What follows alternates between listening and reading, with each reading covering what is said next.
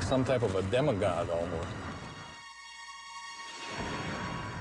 My name is Gunnar Hansen. In 1973, I killed 4 people.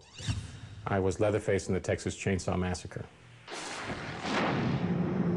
When Texas Chainsaw Massacre was released, it played predominantly in drive-ins. And to say there was an uproar over it would be an understatement. You know, teenagers went in their cars looking for a good time. And what they were exposed to was literally 90 minutes of pure hell. Directed by Tobe Hooper, the film featured a character named Leatherface, who wore a mask made of human skin.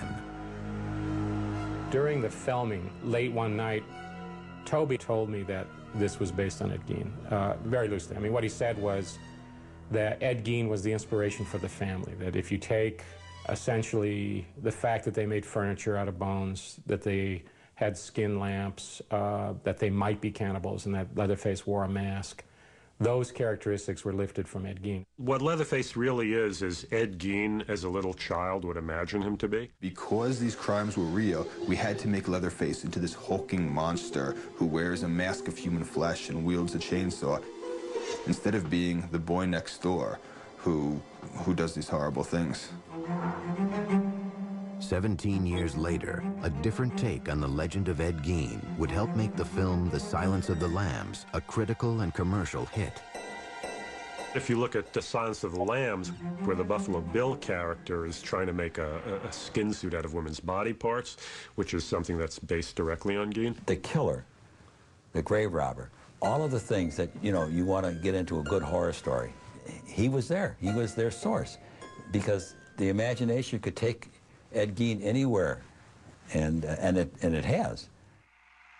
The irony is that as twisted as Norman Bates was, as terrifying as Leatherface wielding his chainsaw is, and as pathologically insane as Buffalo Bill is, Gein was worse. Gein had everything these characters had in spades. 2001 saw the release of a low-budget independent film about the life of Ed Gein. I thought Ed Gein would be a good topic for a movie just because of the mindset of this person.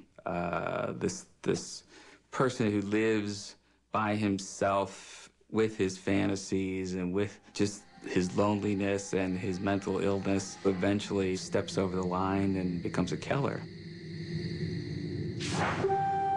On July 26, 1984, Ed Gein died of respiratory failure. He was 77 years old.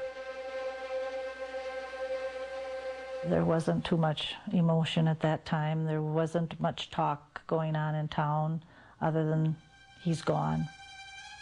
He's dead. Ed Gein ended up being buried in the most appropriate place for him, right next to his mother in the Plainfield Cemetery. You know, ever since her own death in 1945, it had been his great dream to get back to her, and finally in death he had achieved that. Sometime after his death, Ed Gein's tombstone was stolen from the ground. It was eventually recovered and is currently being kept in storage at the Waushara County Sheriff's Department. To this day, however, groundskeepers at Plainfield Cemetery still find flowers and letters that have been left at his grave. There's no way in the world that anyone could ever decipher completely or even intelligently what Ed was thinking or doing. It's not the nature of man to do the things that he did. It's an aberration. The fact that Ed Gein was a sick man mentally, I don't think that mattered to any of us. He did some horrible things no matter what his condition was, and so we had no sympathy for the man. Mr. Gein was an example of a monster that was in hiding. He was not known to his neighbors. He presented a facade of normality to them, and that's why he literally could have the mask of sanity over the whole situation until he was discovered. Obviously, we can never really know.